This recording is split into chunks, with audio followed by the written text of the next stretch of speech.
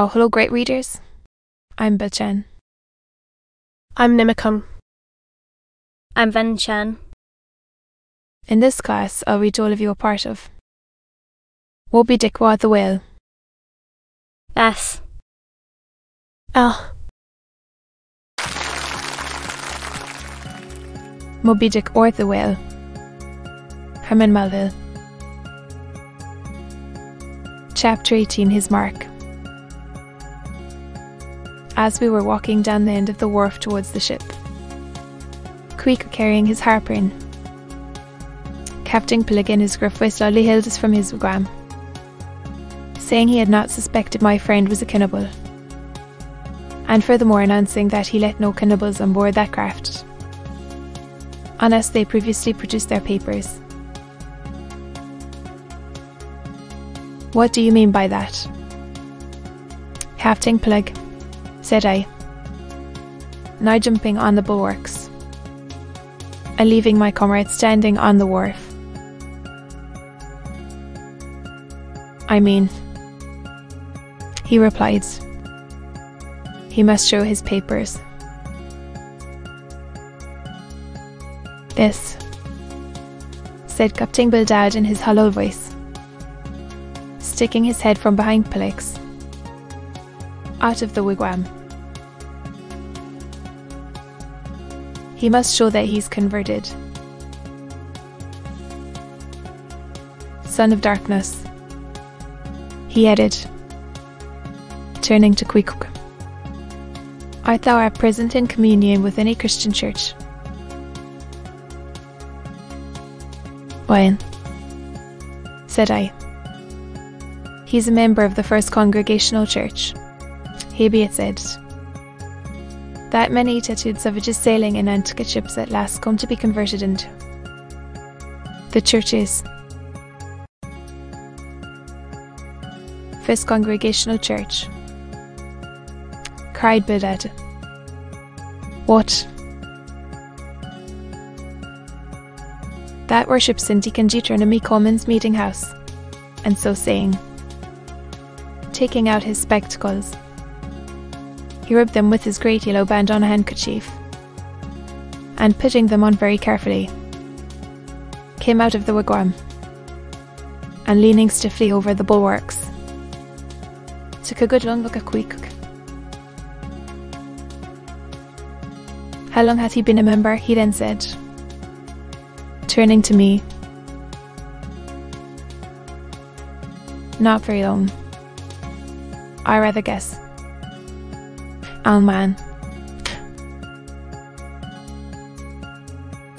No, said Peleg. And he hasn't been baptized right either, or it would have washed some of that devil's blue off his face. Do tell. Anne, cried Bildad. Is this Philistine a regular member of Deacon Deuteronomy's meeting? I never saw him going there, and I pass it every Lord's Day. I don't know anything about Deacon Deuteronomy or his meeting, said I. All I know is that Queek is a born member of the First Congregational Church. He is a deacon himself. Queek biz. Young man, said Bildad sternly, thou art skillarking with me, explain thyself. Thou young Hittite. What church dost thee mean? As for me, finding myself this hard pushed, I replied, I mean, the same ancient Catholic Church to which you and I, and Captain Plig there, and Queek here, and all of us, and every mother's son and soul of us belong. the great and everlasting first congregation of this whole worshipping world. We all belong to that. Only some of us cherish some queer crotchets no ways touching the ground belief. In that we all join hands. Swarth. Thou means splice hands, cried Pillock, drawing nearer. Young man, you'd better ship for a missionary instead of a masthand. I never heard a better sermon. Deacon Jeter and my wife of the Maple himself couldn't beat it.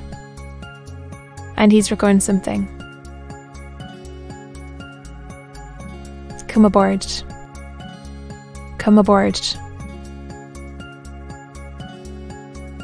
Never mind about the papers. I say. Tolko Hogther, what's that you call him? Tolko Hog to step along. By the great anchor. What a harping he's got there. Looks like good stuff, that. And he handles it about right. I say. Cohogged. Or whatever your name is. Did you ever stand in the head of a whaleboat? Did you ever strike a fish? Without saying a word, Kwee, in his wild sort of way, jumped upon the bulwarks, from thence into the bows of one of the whaleboats heading to the side, and then bracing his left knee, and poising his harpoon, cried out in some such way as this. Happy ain't. You see him small drop tar on water there. You see him? Well, suppose him one will I. Well, then, and taking sharp aim at it, he darted the iron right over old Bulldad's broad brim, clean across the ship's decks, and struck the glistening tar spot out of sight. And said Quick, quietly hauling in the line, suppose him whaley eye. Oil. That whale did. Kit. Bulldad, said Pillock, his partner, who, aghast at the close vicinity of the flying harpoon, had retreated towards the cabin gangway.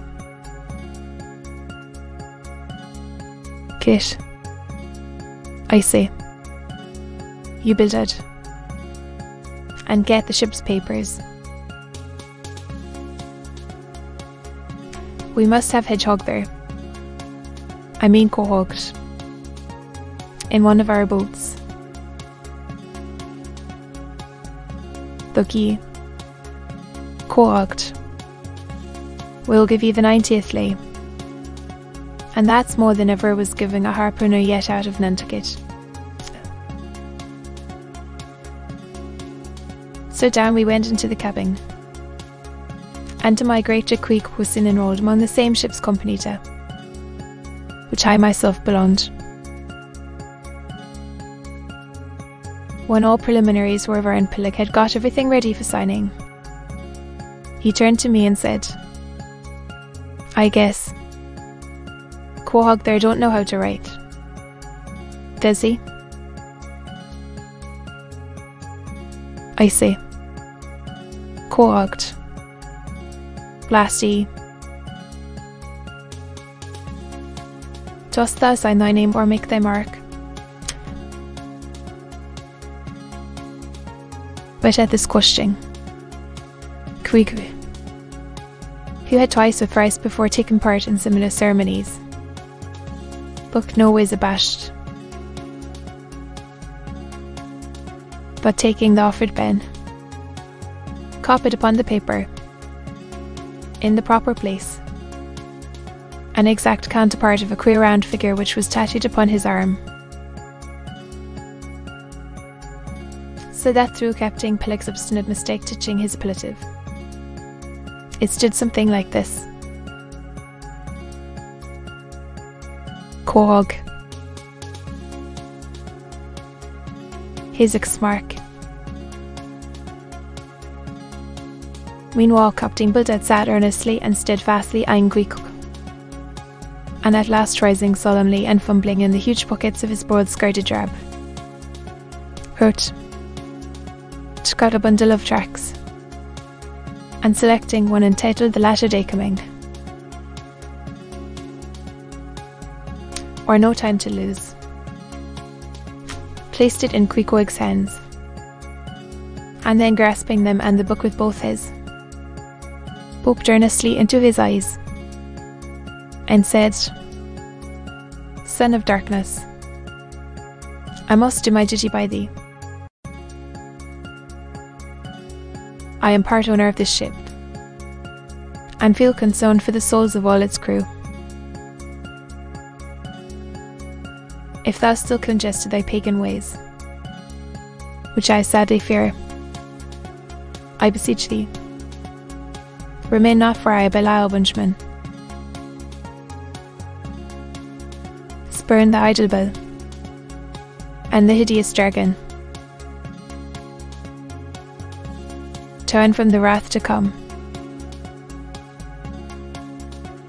Mind thine eye, I say.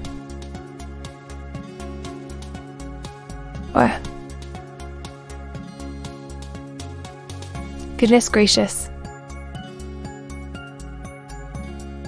Steer clear of the fiery pit. Something of the salt sea yet lingered in old Bildad's language, heterogeneously mixed with scriptural and domestic phrases. Arras there, Bildad. Avast now spoiling our harpooner, cried Peleg. Pious harpooners never make good wages, it takes the shark out of him. No harpooner is worth a straw who ain't pretty sharkish. There was young Nat Swain, once the bravest boat header out of all Nantucket and the Vineyard. He joined the meeting, and never came to good.